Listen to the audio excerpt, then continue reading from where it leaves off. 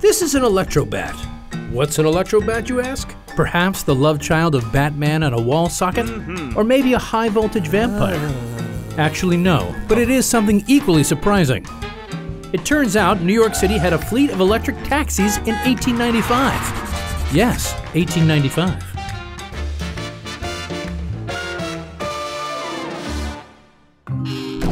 At the close of the 19th century, steam, gas, and electric cars were fighting for supremacy, but electric was leading the pack, which is why a chemist named Pedro Salam and an inventor named Henry Morris built an electric vehicle called, yes, you guessed it, the Electrobat.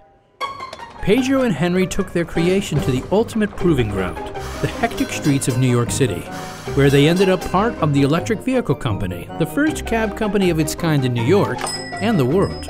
The Electrobat was a hit. There were hundreds of them zipping around Midtown. They had a battery station on Broadway. People loved them because you didn't end up covered in soot. However, electric cars were almost twice the price of their combustion counterparts, and they had a limited range. So eventually the startup failed. At the dawn of the 20th century, taxis in New York City were green. But clean or no, the battery just didn't have the juice to win the day. Perhaps they should have tried out that vampire.